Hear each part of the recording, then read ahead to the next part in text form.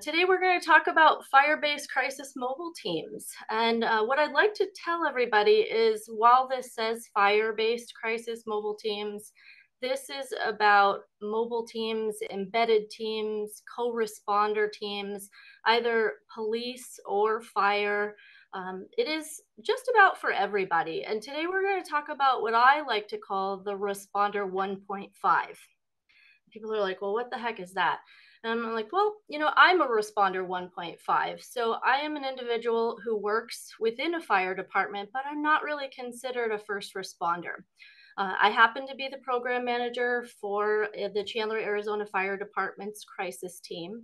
We're going to talk a little bit about that, but mainly about this type of work that we do. I'm grateful to be a part of the National Association of Social Workers. I am a social worker. I've been involved in our crisis intervention team training for police officers for several years. I am a member and a coordinator through CIT International, a member of RSC to the state representation, as well as a new member of our International Co-Responder Alliance. Over on the screen, you're going to see a picture of me sitting in a recliner. This is what a lot of folks think that happens at the fire station a lot of times, especially our cohorts over on Blue. They definitely like to give us a tease about sitting in recliners and watching movies all day, but that's typically not what happens when we are on shift. As far as this week goes, I'm happy to be doing this presentation this week specifically because it is National Co-Responder and Crisis Responder Week. So for those who don't know, this is the first year that week exists. I'm happy to talk about what our job actually entails. Hey Jess, could you turn Yeah. on your camera? Would you mind? Can I what? Turn on your camera. Oh, you know what? I think Kevin actually turned it off for me, so I wasn't able to turn it back on. You can. Let me take a look and see if we can. I'm sorry, what recording do we need? There we go. Can you see me? Yes, ma'am. You're good now. Thank you. I am there. You got it. Let's start back where we were. Okay. So for all of my friends who are in fire service, this picture typically invokes some emotion.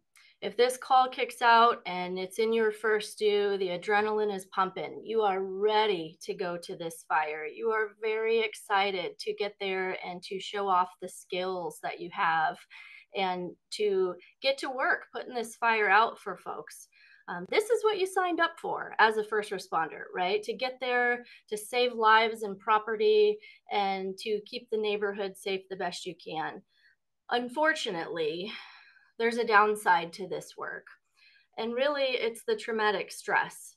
So while it's exciting for first responders to respond to calls like this and for firefighters to put that fire out, the folks that are involved in incidents like this are watching their lives disappear right in front of them. It's absolutely overwhelming for those folks. They have lost everything in their lives typically, and it's without control. They're leaving everything to the firefighters to save every last thing they possibly can, and they're holding on to hope that they're going to get something back from that house. And it's frustrating because folks who are involved in these type of incidents often have long-lasting stressors. And that's the past, when firefighters would go, they would take care of that fire, and then they would start to try and mend for the folks who are involved in that incident. There was nobody like a responder 1.5. The firefighters were left to try and handle not only the call itself, but the people who were hurting. And that wasn't something that all of them initially signed up for. I want to share with you guys a call. This is a behavioral health call. And honestly, when I talk to most first responders, whether they're fire, police, or otherwise, they say, well, I didn't know that so many of my calls were going to have a behavioral health nexus. I didn't realize the depth of behavioral health that I would have to see in my career. So this is a real call. She is a little difficult to hear, but I want you to hear it because I think it's important to talk about the resolution that comes from this type of a call. What's the address we need to go to? Probably we're dying here before we get out. That's why my husband tried to find some job right now. Okay, and we're getting calm down for me before we kill me. Because they're threatening to kill me. Where are you right now? They threatened me so badly. All they did is bad things they have done to me. I've been, some kind of loving, caring with them. And now they're using me to the bonus and abusing me and hurting me. That's why I stopped giving them anything. I stopped feeding them. Both of them are attacking, jumping me. Are you bleeding anywhere? Feeling this bad language at all. Yeah. Verbally and harassment. Mentally, emotional cruelty, verbal harassment. Just take some real slow deep breaths. That's the most important thing you can do until we get there and check you out. Children prostitution and narcotics, marijuana, heroin, cocaine, and others. Alcoholics and the other things, drugs. I don't know where they are now. I have no idea where they put the prostitution because police can smell it. And then I told the police last time, so they smell it. The police smell what what's going on in there. Now they're gone. I don't know where they went. They're prostitution. Yeah. Ma'am, I'm a dispatcher for the fire department. I can get you some help, but I need to know where you are. I'm not kind of that person that I was, being nosy with them. No, I'm not narcotic. What's going on? Tell me what the emergency is. I'm not paranoid. No, I don't mind other people's business. No, I'm not crazy. Take a slow deep breath. Are you bleeding from anywhere? I've been abused since I was 17. All I got a lot of abuse, threats, and I'll get in this neighborhood. Okay, I've got some help started on the way for you. Stay with me. I've got the help coming for you. Okay. So that type of call is not one that firefighters have clear resolution to. So they get that call 2 o'clock in the morning. It's not like the fire call where they're excited to get to that call. If they get this call, they're thinking, what the heck am I going to do with this individual? Or how can I help support this person? This isn't what I trained for. And that is the beginning of the responder 1.5, because we needed to have a response that was trauma informed. Understanding that first responders bring their own trauma to the scenes, they also have to be mindful that there are things that are said and done when they're on scene that are remembered. So as Timothy Dietz says, during the first 3 phases of this crisis, everything that's said, heard, felt, and seen is permanently imprinted for the rest of the survivor's life. That's a lot of pressure.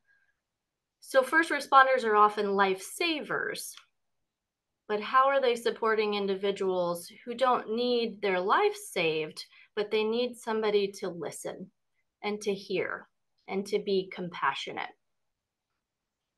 So how do we get there? Well, currently, I am a part of a fire-embedded crisis response team. It's a great team. I want to share just a couple of very short videos with you about the team and some of the things that we've been through.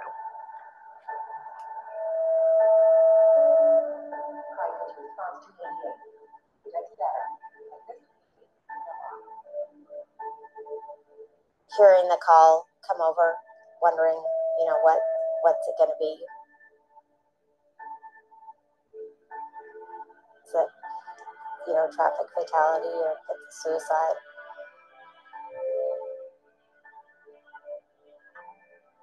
Wondering, am I going to be enough? Am I going to be able to hold it together? Am I, maybe going to break down? Or am I going to be able to keep it together and be strong enough for that?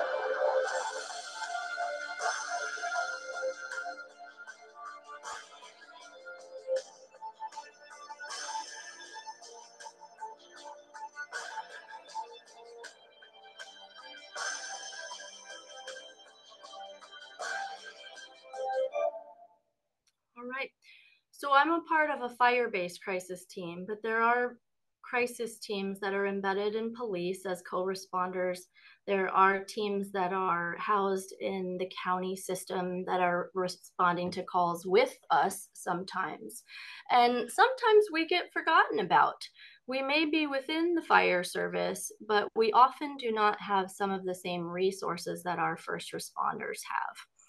Our team is a 24-hour, 7-day-a-week response, just like first responders. We are housed in a fire station and dispatched through a 911 system. We're not a new team, even though embedded crisis teams tend to be more popular now than they've ever been. Our team has been around for 20 years. And so in that 20 years, we've seen a lot of growth, and we've definitely seen a lot of progress in this workforce. However, we haven't really caught up to how do we support these workers for the trauma that they're seeing. And that's the goal, is to help support our community embedded responders in the future. Our role on scene looks like supporting fire and police with problem solving, definitely acting as a liaison between the clients and all of the groups that are trying to serve them.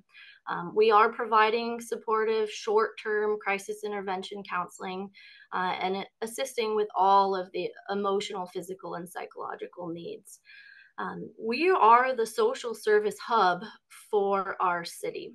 So not only for our fire department, for other departments within our city, we are able to connect them with valuable resources. So the knowledge base is thousands of different needs and several hundred different resources that we can provide at any given time. Here's the types of calls that a unit like mine would go on. They're not the easy things. These are the things that all of the firefighters and police officers get that lump in their throat when these calls come over and the patient information comes across the screen. It is the drownings and the deaths and the very difficult homicides and suicides. It's performing the death notifications for folks that are absolutely unexpected in the community and are going along with life until something hits that they completely rocks their world at that point in time. We definitely try very, very hard to support our vulnerable populations, our elderly and our children. And we work specifically with those that are struggling with mental illness in our communities. It is everywhere. There is nobody who is immune from the stress that currently exists right now in this year, 2023. What are the benefits of embedded co-responder teams? It brings a different lens to the table, because we didn't get into this work as social workers and counselors to fight fire or to arrest individuals who have broken the law. We got into this work to be good advocates, to be great listeners, to work with individuals who don't feel seen and heard in our communities.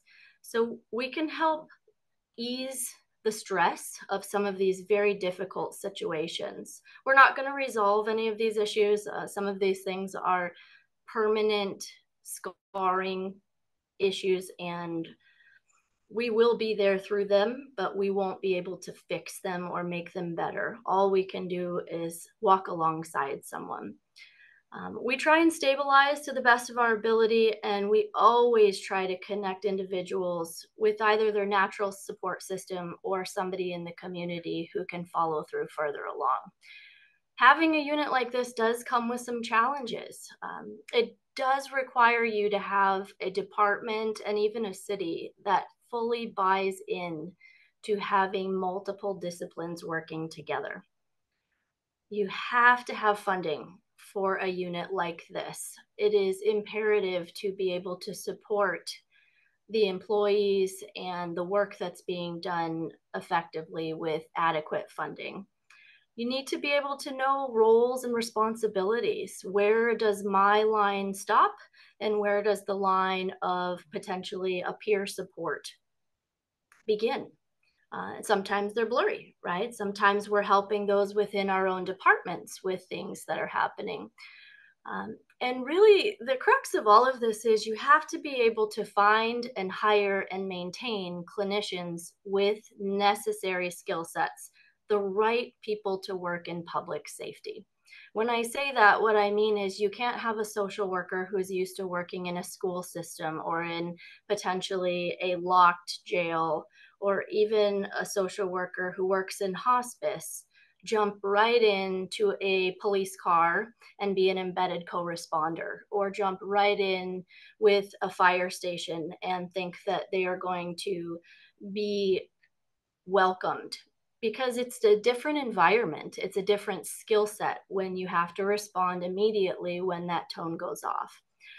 As we all know, there's a clinician shortage in the country, so turnover is tough. It takes a long time to train and feel comfortable being a first responder, social worker, or an embedded clinician. In this type of work, if you are embedded, you typically have a pretty limited response area. It's dictated by your funding, your city, and so you end up remaining in very close quarters in your own city or jurisdiction.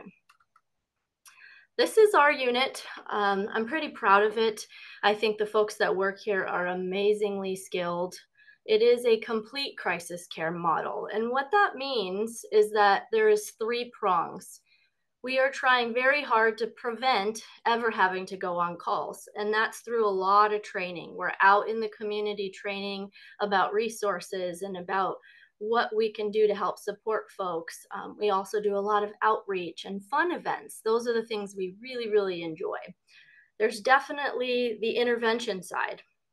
Our unit's pretty busy. We're almost at capacity for what we're able to respond to. We respond to between 1,700 and 1,900 calls a year. Those are just our dispatches. Beyond that, there's anywhere between 300 and 500 follow-up calls for calls that we didn't even make it to, that crews have identified an ongoing need for our assistance. We belong to something called a treat and refer protocol that is through our department and supported by our medical direction, which says that we can be a part of diversion techniques. We can divert individuals from emergency departments and jail by transporting them to effective facilities like behavioral health, advocacy centers, shelters, schools, anywhere else other than an emergency room that they might need to go.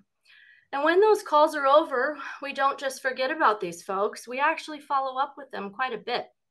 And so we may have a fire that we have an individual who's been displaced and supported by the American Red Cross. And we may call them back, ask them if they need additional resources or support. For some of our folks that are high utilizers or tend to have multiple needs, we will provide short-term case management. This year in our city, we've had the unfortunate privilege of assisting our city with debriefings and defusings following deaths of employees. So our unit not only responds out in the community, we take care of our own here in our city if they're struggling with something very hard. The positive outcomes of having a unit like this are, it really enables our first responder units to return to service faster. It gets them back to doing what they wanted to do when they began their career so many years ago, fighting fire and arresting or providing service and keeping people safe in the community. It definitely puts the correct response in place, and it allows for collaboration amongst multiple disciplines. How do we learn? We work together. And I think it's important that all folks have the ability to have not only a firefighter on scene, but somebody with the type of skill set that our clinicians have. It decreases the impacts of stress and trauma. And actually, this is multifaceted. So yes, it does decrease the harmful psychological effects on those that we serve in the community. But having a unit like this actually decreases the harmful psychological effects of stress and trauma on our firefighters. And how? Well, when they respond to these calls, if we are dispatched, we are able to relieve them from that call as fast as possible. So maybe they only need to remain on that scene with that individual potentially who has had a death in their family for 15 or 20 minutes. Our units may be on that same call for 3 to 5 hours, waiting for the medical examiner or for a mortuary to respond. And so by taking that pressure and that burden off from our first responders to remain in these homes with folks during this crisis for an extended period of time, we're sharing that physical load, but we're also sharing the psychological load. So what's the future look like? Well, the future is really bright. I'm going to share a little bit more of our unit, and we're going to talk about that too. One of the difficulties is walking in and knowing that you're walking into something you're probably not totally prepared for. We can get somebody who is very calm and collected. They know exactly what they're doing. They don't need us to drive them down to the hospital. They'll be just fine. Other people, they're in basic meltdown mode. I've seen the whole gamut.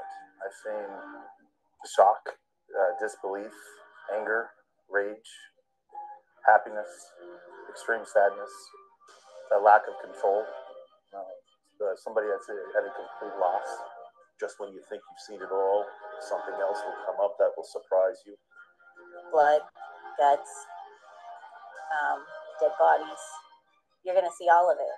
You're going to see things that are upsetting. And these things, if you could trigger, upsetting events that have happened in your own life.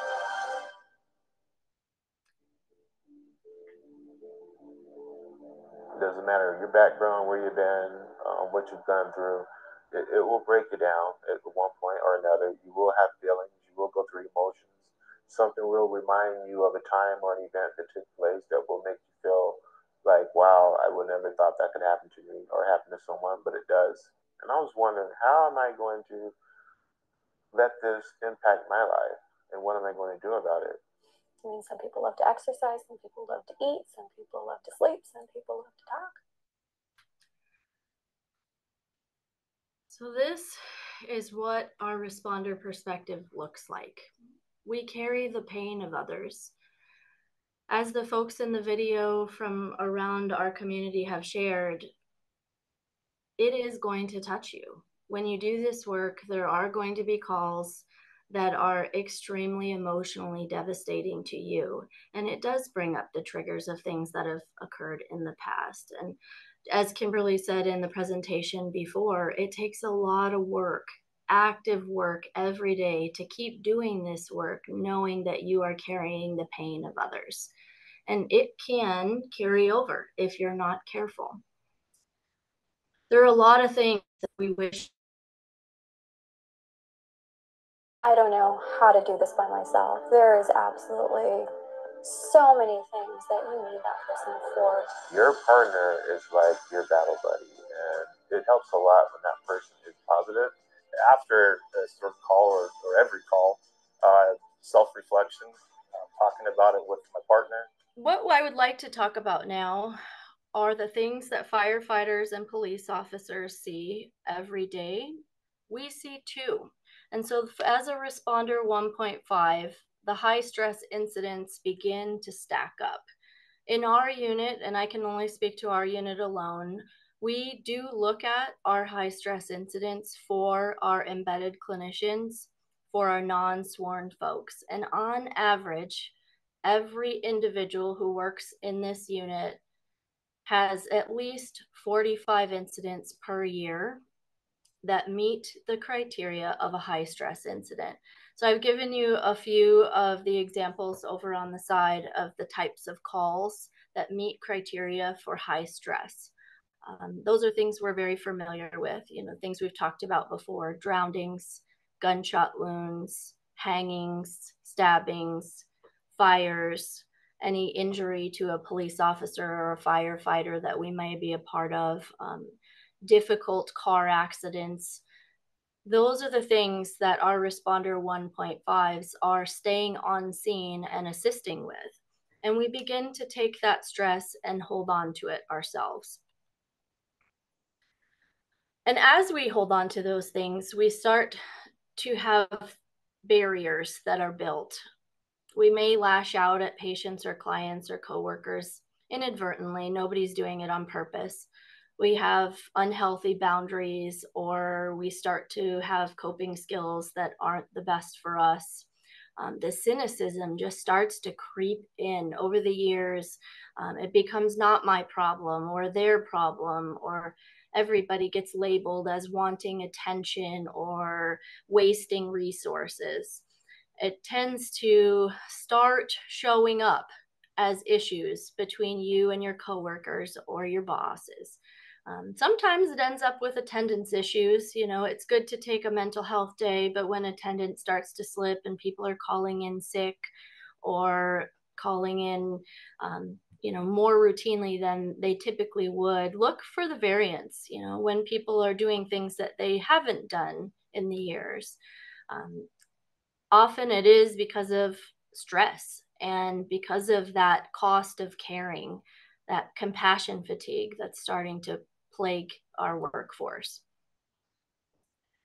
I'm really excited that Kimberly was in front of us because, as I listened to her presentation, I'm happy to report here in Arizona, our 911 dispatchers, the first of the first responders, as we like to say, are now able to get free trauma therapy.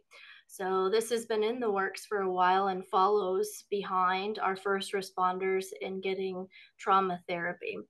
That is amazing. That's progress in the field, and I'm happy for all of our dispatchers.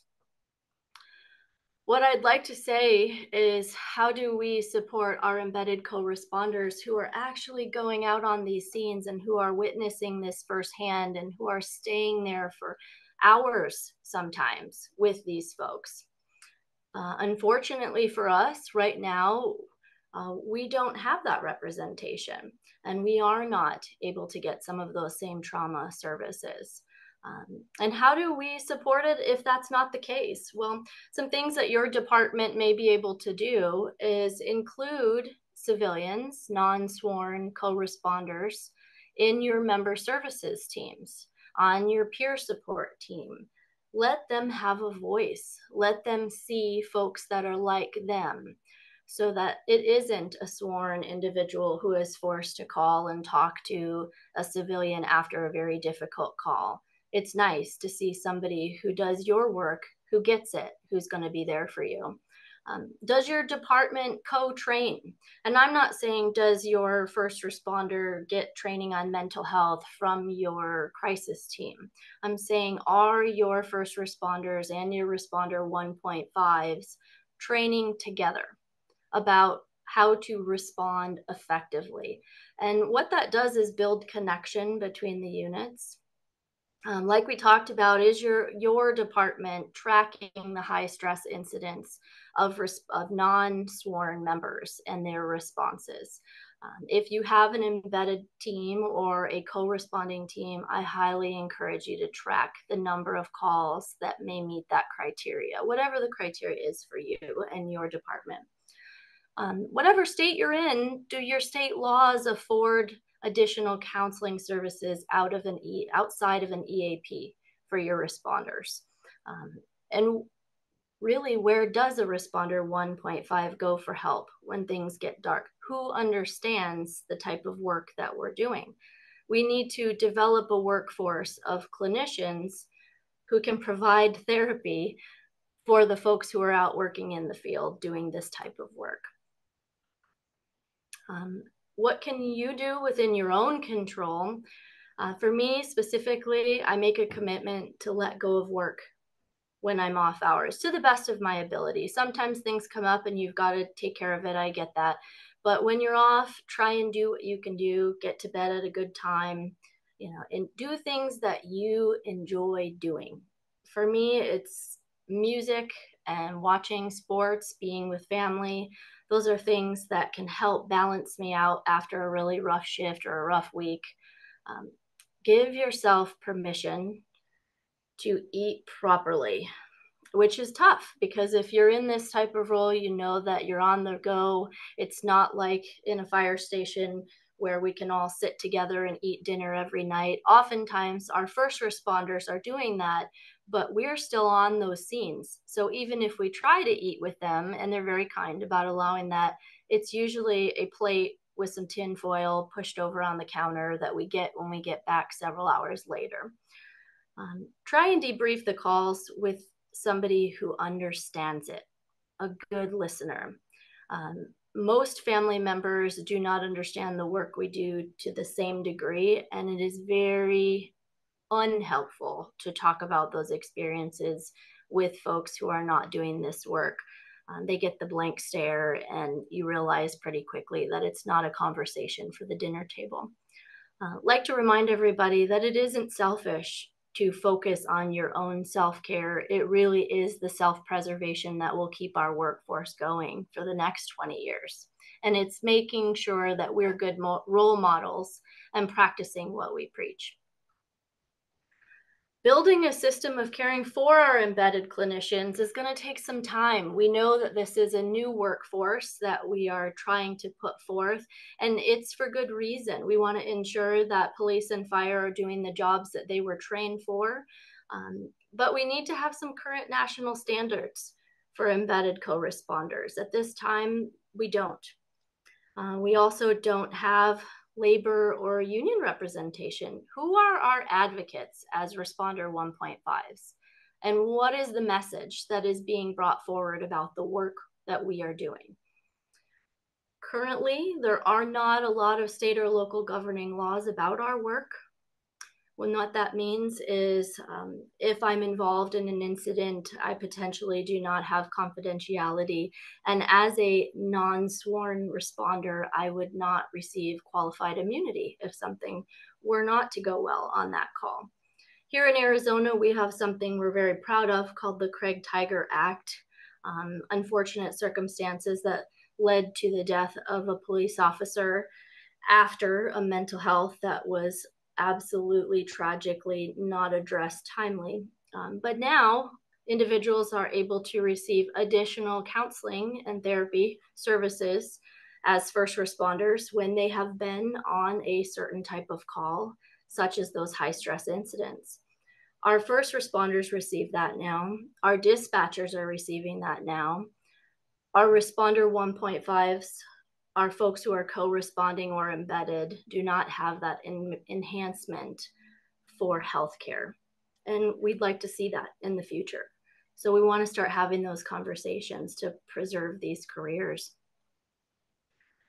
Some of the real positive is this is the first year. At the beginning of the presentation, I talked about the fact that this is the first year for our International Co-Responder Alliance National Co-Responder Week. So the fact that we have a week that is dedicated to recognizing that this is a workforce, that this is a workforce that is working alongside our first responders every day, and that they are deserving of recognition is an amazing first start. But what I encourage, whether you have a co-responder in your agency, whether you're thinking about starting a co-responder program in your jurisdiction, is to look at all of it. Make sure that you're looking at the benefits to not only the community, but to the department, and make sure that you're also examining how you're going to support that workforce moving forward. Because it is a newer workforce, we definitely have some growing pains, but I'm really proud that in the past 20 years in our department, our city has taken the stance that it's important, that it is valuable, that the folks out in the community deserve to have the level of care and customer service that a first responder may not have the time to do, given the restraints and the job duties that they have. I definitely would like to say thank you to all of you, and I'm going to get back on track time-wise for the conference, for hearing more about embedded crisis work, putting some thought into how you can support those that do this job in your areas around the country. And if you don't have a program, how you would begin a program. It just takes one person to have the idea, to begin to advocate on the benefits, and to get this program and this movement started. We really do appreciate having the opportunity to serve our communities and do this work. It's a privilege. It's not for everybody. And we humbly think that we do pretty good, that we are really supporting folks and that we are making a difference in their ability to process these very difficult calls and move forward with hope, and their lives will get better. So I'd like to say thank you to all of you guys. I will stick around for a little bit if there's any questions in the chat. Have a good afternoon. Jess, thanks so much. That's really, really great. It's the first time that we've ever had a chance to hear from, as you know, from a perspective of a crisis response worker who's embedded in a fire department or even embedded in a police department. Like, we don't even have that, you know. And so I know, you know, for years you've been supervising these teams and really trying to take care of them. So, you know, you always hear this saying, is lonely at the top, you know? And so from a supervisor, like a head person's perspective, taking care of teams like this, how do you manage all of that stuff? You know what? You don't do it alone. I will say that our geographical area is lucky. You saw it in the videos that it's not just our Chandler specific unit. There are units in fire departments and police departments all over our valley. So you find your allies, right? You find the folks who work in this niche. And for me personally, I really enjoy hearing the successes that they've had. So some of our departments around here have amazing growth recently, and that motivates me to keep trying and to find support for programs that we want to have in our own department. You know, I look for the small success, I think, you know, and I also know a lot of the work that we're doing is not going to benefit us in our current roles right now. It is going to help the generations of co-responders and embedded clinicians that are going to exist in the future. Outside of that, you just have to have a pretty thick skin. You know, we're working in first responder land. It is not always easy. And some of the things that we see, you know, nobody's going to understand except for the other first responders that are out there with us. But yeah, you don't do it by yourself. No, that's really a solid statement. Teamwork makes the dream work, right? Mm-hmm. Amanda said Jessica is humble. She helps everyone all of the time. And I absolutely second that. And I think that you're one of the sweetest people that I've ever met in my entire life. You know, like, you're just so nice, you know, and so gracious and great. Like, I just can't say enough nice things about you as a person. And I know that, and I'm certain that your staff appreciates that too, as a quality of a supervisor, someone that leads a team with a level head, someone who's level emotioned and takes the time to.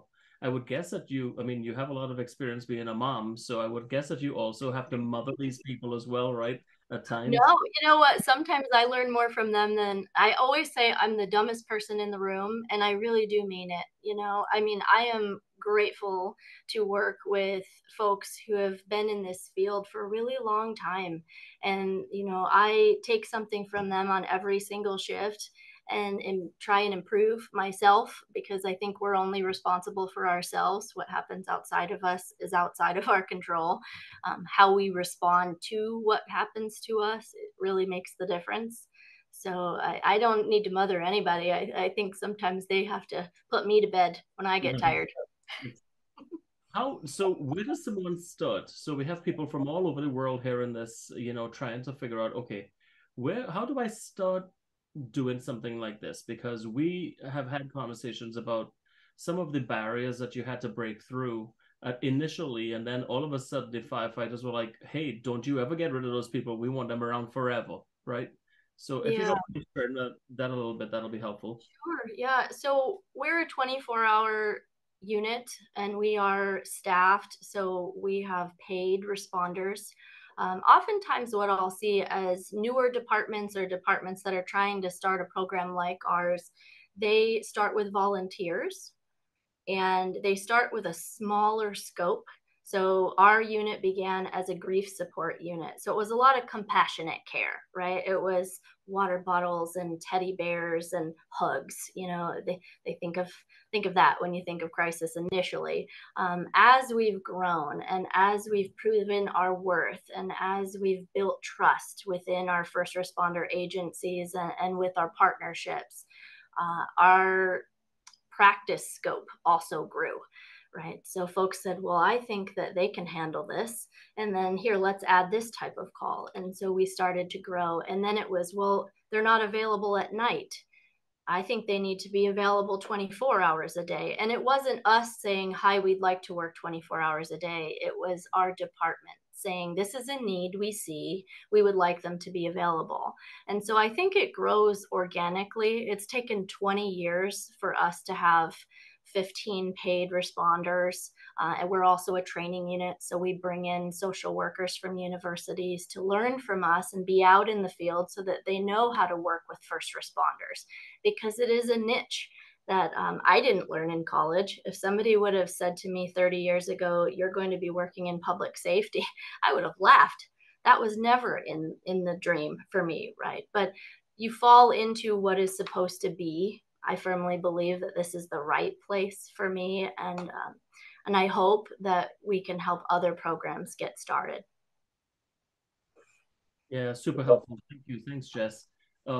I see a whole bunch of different comments in here. One of the comments that were made was, you know, how do you get past the sworn first responder, the, you know, on either the fire or PD side, looking down at civilian first responders? How do you overcome that stuff? And what, do you have any kind of advice for that?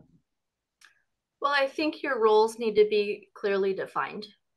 So for us, I don't want to be a firefighter. I am unbelievably grateful for the work that they're doing. That is wonderful, life-saving work, but it is not for me. So they also do not very much want to work in mental health or to work in grief and bereavement. When people start to cry, sometimes it gets a little uncomfortable, right? So the emotions of these calls are not what a lot of first responders got into the work for. And so I think if you know what your boundaries are, what your role is, and you guys are, you know, every department's going to be different, you know, what the role is, you're able to stay in your own lane and build credibility, because they're going to see that the services you're providing are helpful. It's getting them back on the street doing what they need to do. It's preventing folks from, you know, becoming high utilizers or frequent callers or whatever folks would like to say of the service. So when those successes are there, highlight them. We're not very good about talking about ourselves in this work, you know, humbly in all first responder work. We don't like to talk about the good that we're doing. And so I think part of keeping these programs going and having folks respect you is seeing the work you're doing as valuable, seeing the results of the positive outcomes, and enjoying the work. You know, if your team comes to work and is happy to be there and is willing to support folks and do this job, you'll build the rapport you need to. And pretty soon they're going to be saying, when are you going to get another unit? We can't do this work without additional units. Well said. Thanks. It's something that you didn't say and Kimberly didn't say is the rush that you get from this too. You know, like one of the reasons that folks like crisis work is because we like diversity. No 2 days are the same.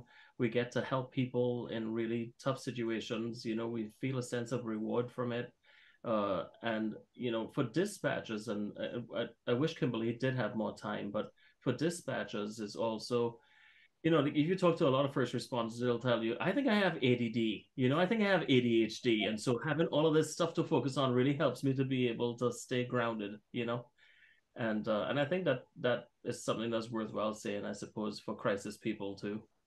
There's a lot of similarities, you know, in the work that we're doing because we're working in the same environments, right? We're people doing this job.